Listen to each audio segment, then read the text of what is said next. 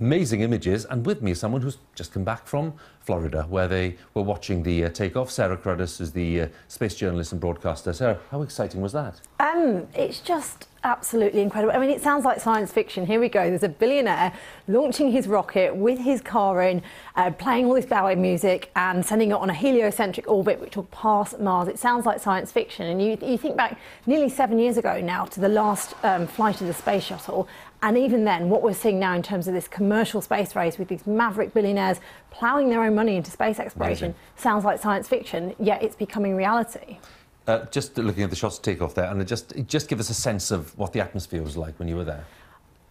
Kind of undescribable. I know that's kind of a lame thing to say, but one day seeing things like this will be routine, just as seeing an aeroplane 100 years ago wasn't routine and now we take it for granted. So seeing the stuff at Kennedy Space Center, it's crowds sold out. Everyone from Buzz Aldrin to heroes from Hollywood had come there. It's a real...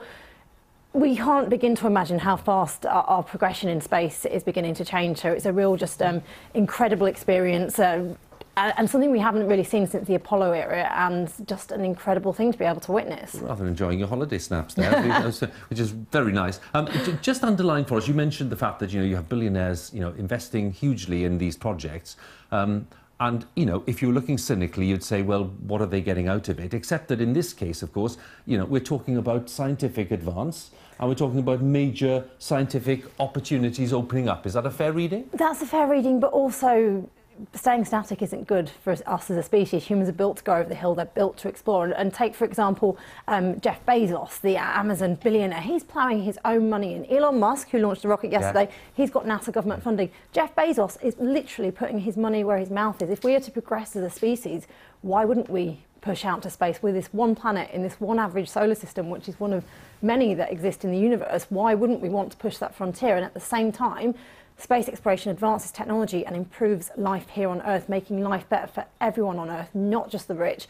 And then also the inspiration, seeing a man launch his sports car into space. I mean, look at these images. They're surreal, aren't they? They're completely surreal. One of the greatest things to come from space, actually, isn't the science and the technology, it's the art. You think back to Apollo 8 when they went around the moon for the first time and you saw Earthrise and you saw the Earth as that pale blue marble from space. That's not science.